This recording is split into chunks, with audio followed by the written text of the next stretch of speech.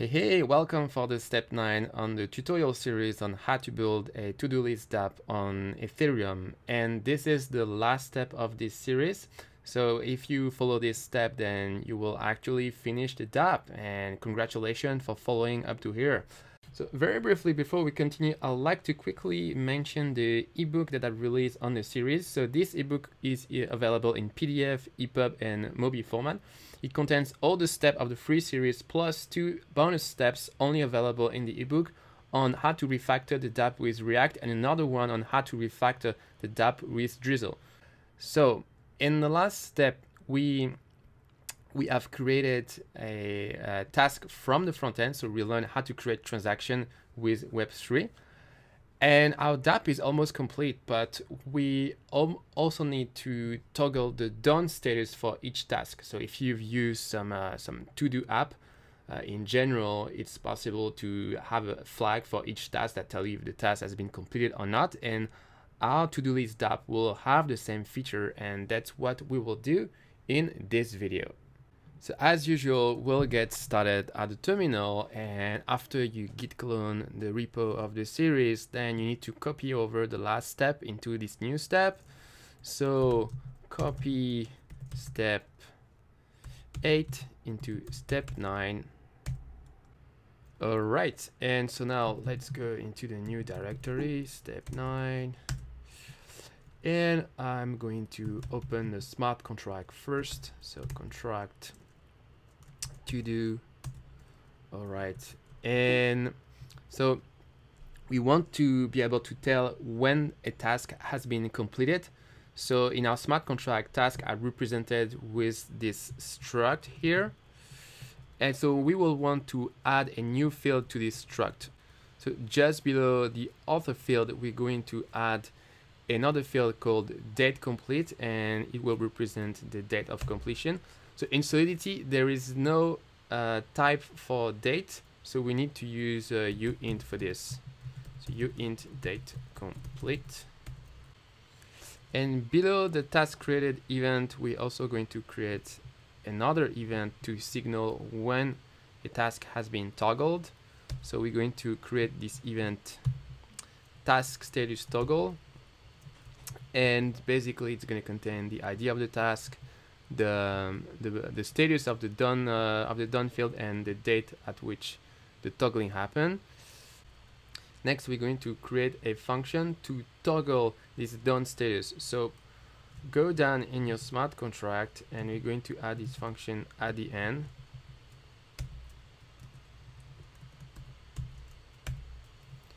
Okay. All right, so this function is going to accept a parameter, which is the ID of the task that we want to toggle. Then we're going to apply a modifier to this function. So I already explained modifier before. So it's basically, it's a function that is applied before the function that we are executing. So in our case, we check in this modifier task exists just below.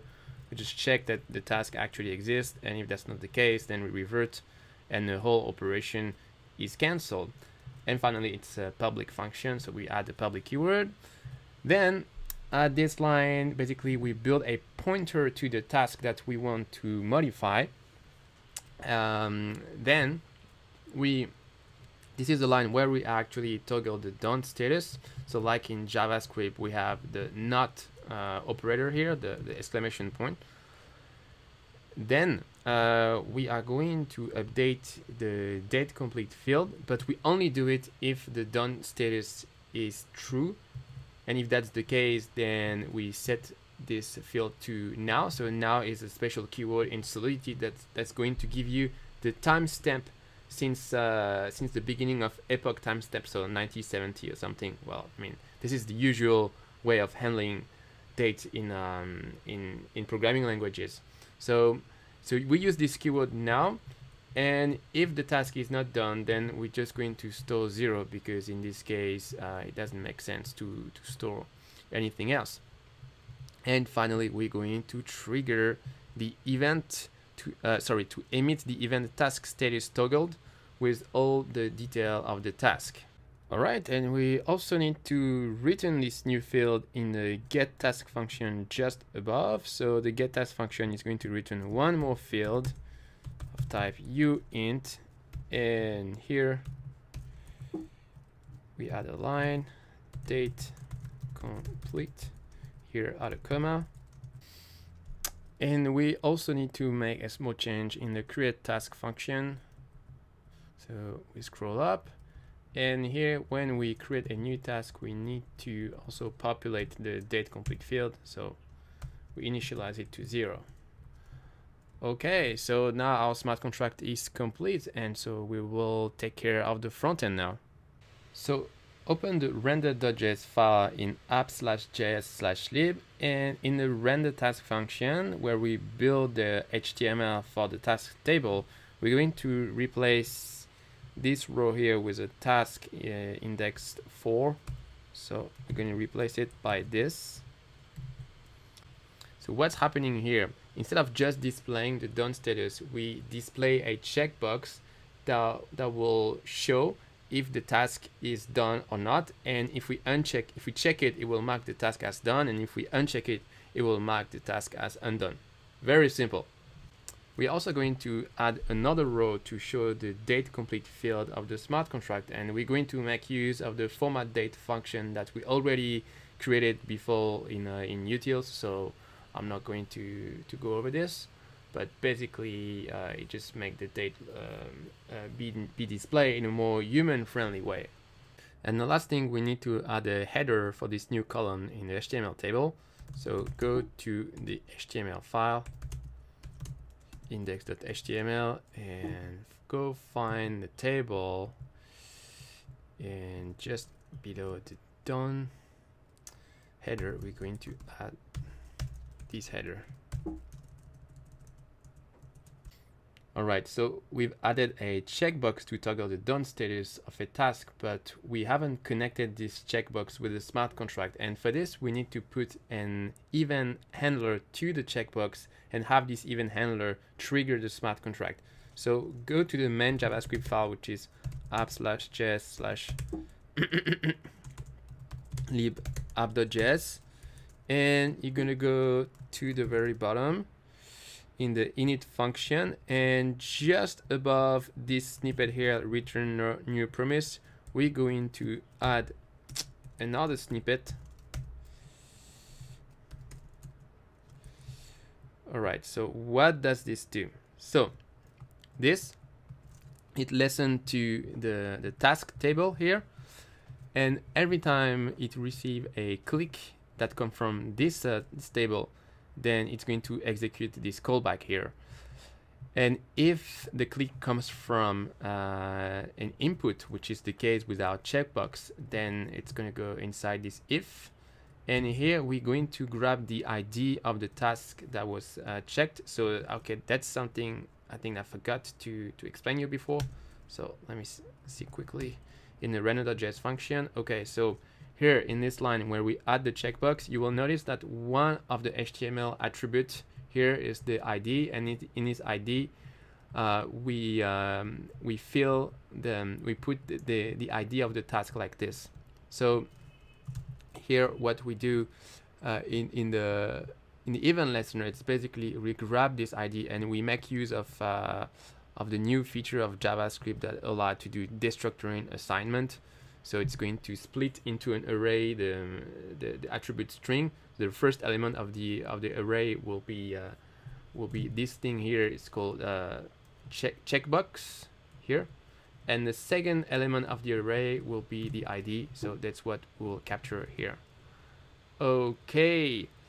So now we have this ID, and so we can make use of our Truffle Contract object to execute the toggle done method of the smart contract. And so we pass it this ID, and then we have to specify from which account this transaction is spent, and also what is the gas limit. So that's something I already explained in a previous episode. Okay, and once this is done, then nothing happened.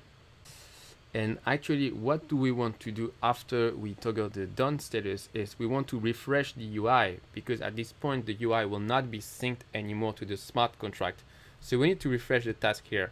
So refresh the task. It's already something that we do below here in the snippet. So we don't want to just copy and paste because we will just repeat the code. And as you all know, we want to respect the drive principles, which is don't repeat yourself.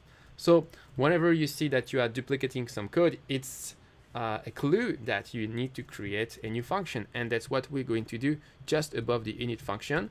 We're going to create a new function just to get and render the task. So here in this function, basically you have the logic to fetch the task from the smart contract and then to re-render them. So now let's make use of this function. So instead of this snippet, we're just going to make use of a new function here. So that's when we initially load the front end, we want to fetch all the tasks and render them. And also after we toggle the done status of first task, we want to refresh everything. Oops, there is an extra parenthesis here too. And semicolon, right? And there is still another place where we want to make use of this function, and this is above. When we create a task, if you remember, we have to manually refresh the front end, which is not good. So we can also have the front end being refreshed automatically like this. So we remove the console log statement, you can remove this also. And also I want to clear the field of the create task form once we refresh everything. So here you put an empty string. So yeah, just some small improvement. And now let's go to the front end of the Dapp to make sure that everything works fine. And first we will create a new task. So by milk, author Julian, submit, okay. And I can see my new task, and I can see the checkbox here and no date complete because it's not done yet. And what happened if we trigger it? Yeah, we see a date complete and the UI was refreshed automatically. It works. So I'd like to congratulate you for following this series up to here. It wasn't always easy, it took some time, but finally you were persistent and you were able to complete the Dapp. So that's really good, and you'll learn a lot of things in the process. Now the question is, where do we go from here? So you have different options. So if you want to keep building on this series, I will add some other steps like I mentioned before in the video. And if you buy this ebook, you will be able to complete this step. So one step is on refactoring with React, and another step is on refactoring with Drizzle. And if you want to go even further, then you can also take my course that I released with Manning, where we build a full decentralized exchange for ERC20 tokens. And also another thing that I haven't announced yet, but I'm going to make an official announcement in a couple of days. I will launch a paid screencast for Eat the Blocks with weekly exclusive video for members. It will be about $10 a month, and we will see some advanced or intermediate to advanced topics for Ethereum Dapp developers. So if you're interested in this, you can write a comment or you can send me an email, julian@eattheblocks.com. All right. Thanks for following this series, guys, and I will continue to upload great content on this channel. And you can also put in the comments what kind of content you want to learn at Eat the Blocks. Like, do you want to see other series on other kind of dApps? Please let me know. Thanks for watching, and don't forget to like the video if you enjoyed it, and to subscribe to the channel. Bye bye.